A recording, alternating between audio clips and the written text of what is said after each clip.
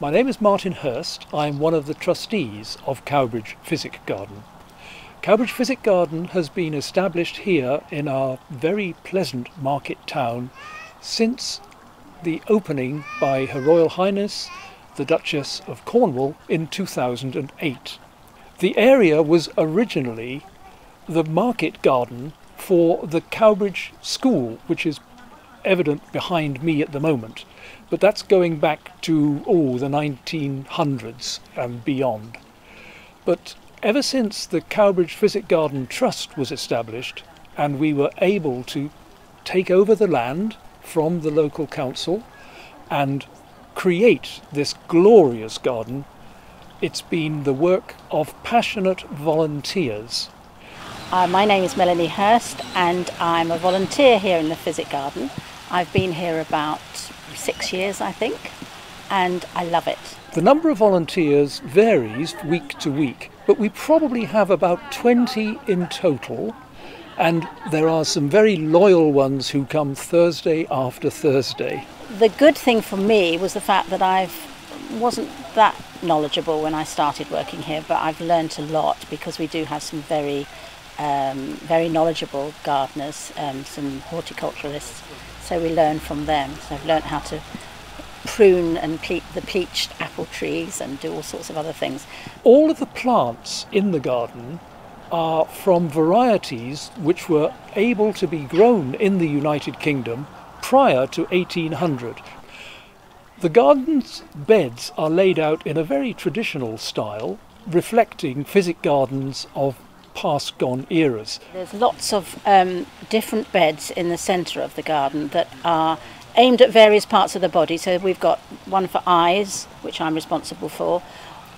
So the plants that grow in that bed were used to treat eye conditions, and there's lungs, liver, and all the plants you see in each of those gardens were used and still are for those particular illnesses. And I believe a lot of the plants that we grow are still used today. Things like echinacea and other things if you go to a health shop. The freehold of the garden is still under the control of the Vale of Glamorgan Council, and we had instructions in early March that we should close the garden for public access.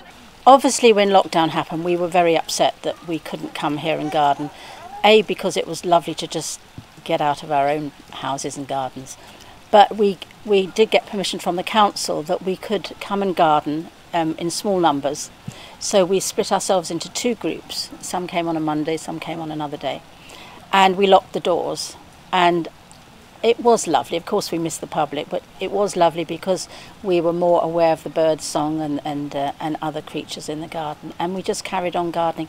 And it helped us too, because we were saying, wasn't it nice to get out? So we did that for about 5 weeks, I think, 4 or 5 weeks, and then the rules were relaxed and we've allowed the public in for the last few weeks. But I think one of my favourite things on a Thursday when we're all here is talking to the public and realising what a haven it is for them. And you often get talking to somebody who's battling with illness or sadness, and they just want someone to talk to in a beautiful place. You've realised that everybody's suffering with anxiety and stress, and as the public are, and I think it's just good to talk, especially in a beautiful garden like this. So I think we do more than just gardening. I think we probably just by talking to people help them too. The garden is a joy for those of us who work in it and visit it, and there are a number of people who come week after week to enjoy what is grown and nurtured and loved by all of the volunteers and the visitors themselves. I think the importance of the Physic Garden is, it's a beautiful place to be. It's very calming for the public. You can learn a lot about plants, and yeah, it's just a real haven in Cowbridge. Oasis is an excellent word to use, because you will appreciate that even though we are in a busy market town, the garden is quiet and there is bird song and people appreciate that. They can enjoy the fragrance from many of the plants and the flowers, and they can just enjoy peace and quiet. And in these rushed days, that's worth gold.